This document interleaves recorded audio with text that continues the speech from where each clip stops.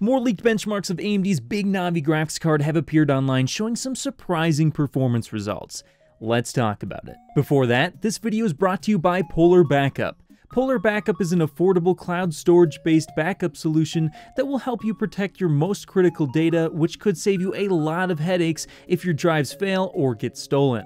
Polarbackup is also incredibly secure, using zero-knowledge backups and 256 AES military-grade encryption to protect you from theft or ransomware. Some of the features include set and forget automatic backups, files can be stored forever, the ability to back up local, external, and network drives, desktop agents and web consoles, the ability to use your own AES 256 encryption password for maximum security, and file versioning. Polarbackup is a great tool for old photos, videos, files, and anything you want to keep as secure and safe as possible. And right now you can get 10 terabytes for the price of 5. When you buy a 5 terabyte lifetime plan, Polarbackup will give you another 5 terabyte plan free. If you're looking for a powerful and affordable solution for backing up all of your most precious data, be sure to click the link in the description below and give it a try. So just recently, Twitter leaker Tom Apisak found what appears to be some leaked benchmarks for both the RX 6800 and 6800 XT over on Geekbench. And while these leaked benchmarks do look impressive, they may be somewhat lower than many of you were expecting when compared to a previous TimeSpy leak I shared, which showed up to a nearly 20% gain versus my own non-reference RTX 3070. So let's go ahead and take a closer look at these results versus an RTX 3070 and 3080 in a nice little chart that Video Cards has put together for us, and then I'll give you my thoughts on them. And by the way, all my sources will be in the description below, so you can go ahead and click those links and get everything that they have to say on the matter. But in any case, as you can see here, there are 5 different performance results from the 6800 to the 6800 XT. And if we take a look at Video Cards chart here, the slowest 6800 result is actually a little bit slower than the 3070, at least according to these leaks. And you know, that was a little bit surprising to me, but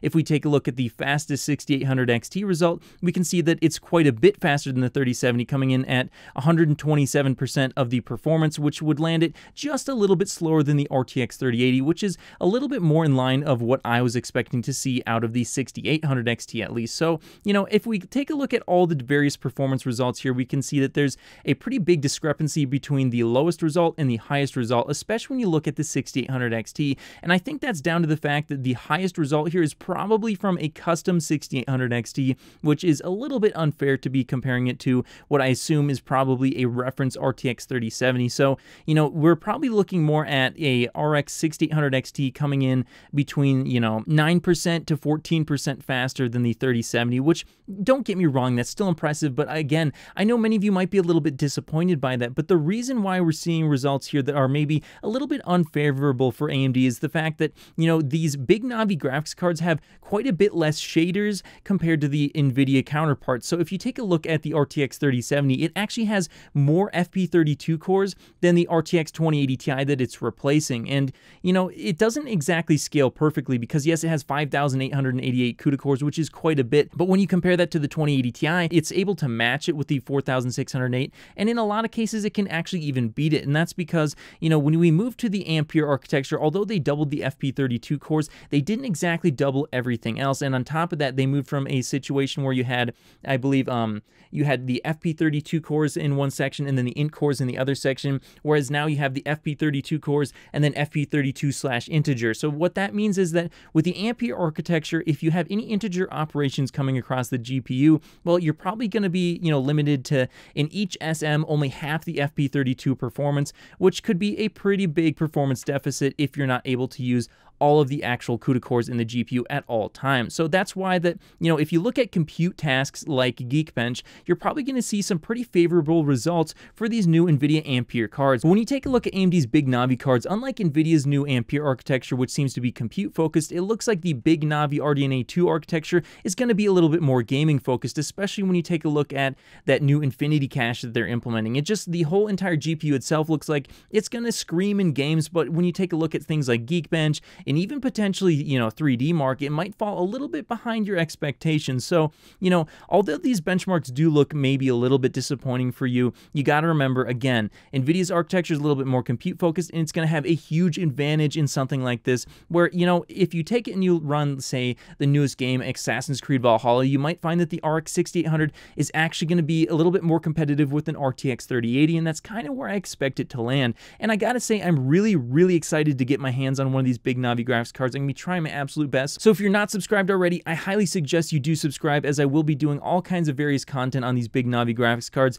And I gotta be honest, I'm a lot more excited for Big Navi than I am for, say, like an RTX 3080 Ti or any other RTX 30 series cards that are coming out, because although the stock is improving for these 30 series cards, I gotta be honest with you, with the lack of availability and the low VRAM count on these RTX 30 cards, as exciting as they are, I find myself getting a little bit more hyped up for these Big Navi graphics cards, because you're going to have 16 gigabytes of VRAM all the way from the RX 6800 to the 6900 XT, which, yeah, all games might not exactly need 16 gigabytes right now, but I think that getting 16 gigabytes into your video card just allows you to be a little bit more future-proofed, and they do have the ability to run ray tracing. In some leaked ray tracing benchmarks that we saw a while ago, it looks like these Big Navi graphics cards are going to be able to somewhat hold their own versus the NVIDIA cards, and they're performing a little bit better in ray tracing than I originally expected. So yeah, if you do play ray tracing games a lot, maybe you'll be better off with an NVIDIA card, but I think the 16 gigabytes of VRAM and the pretty decent ray tracing performance out of these Big Navi graphics cards is making them look really, really appealing. And on top of that, I think they're just going to have a little bit better price to performance overall. Now, the unknown factor here is, what are they going to do about DLSS? Because I do assume that in the future at some point, if we can get some sort of DLSS technology like DirectML, implemented at a global scale, and just basically every image that goes into the GPU can be automatically upscaled by AI, well, that could save you a lot of performance. So I think AMD needs to get on that. And on top of that, we all know that the Navi architecture that preceded Big Navi had some serious driver problems on release, and it took them quite a while to get them fixed up. So I'll be really, keen on seeing what they do with those Big Navi drivers. I'm going to definitely report to you on day one what my driver experience is like when I do get a Big Navi graphics card, as that's going to be a very important buying factor for everyone out there who's going to get these cards. But for me, this is going to be the first time that I might actually run an all AMD PC. In the past, I've often run Intel and NVIDIA, but, AMD's just been absolutely killing it lately. And not only is their CPU division looking really good, but on top of that, these GPUs are looking really, really exciting. And this might be not only the first time I have an all AMD PC, but the first time I run an AMD graphics card in my main system, which, I'm really excited to see what they can offer, and I just cannot wait till the 18th so we can finally get our hands on them. But hey, that's just what I think. How fast do you think the RX 6800 and 6800 XT are going to be? Let me know your thoughts in the comments below, and of course, I'll see you in the next video. If you made it to the end of the video, be sure to drop a like. Every time you do so, NVIDIA and Intel drop prices. Also, if you want to see more, click here. You won't be disappointed.